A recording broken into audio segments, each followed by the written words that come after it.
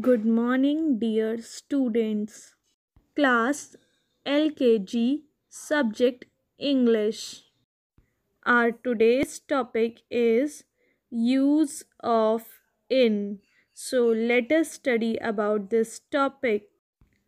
Students, in is a position word, or you can say in is a preposition.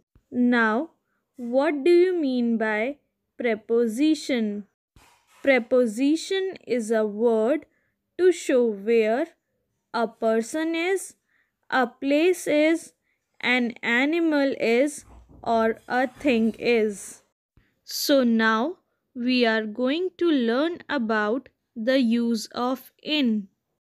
Come on, let's do some examples to understand it better. A fish is in the tub. Now, students, where is the fish? In the tub.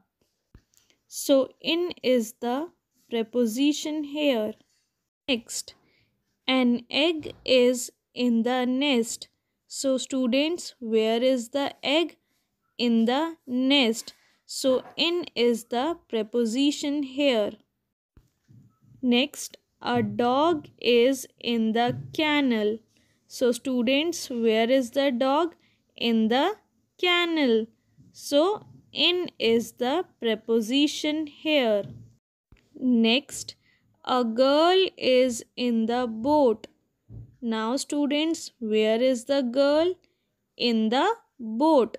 So, in is the preposition here. A lion is in a den.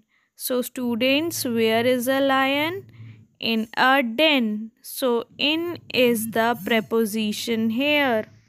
Now, I hope you all have understood the use of in. Thank you, students.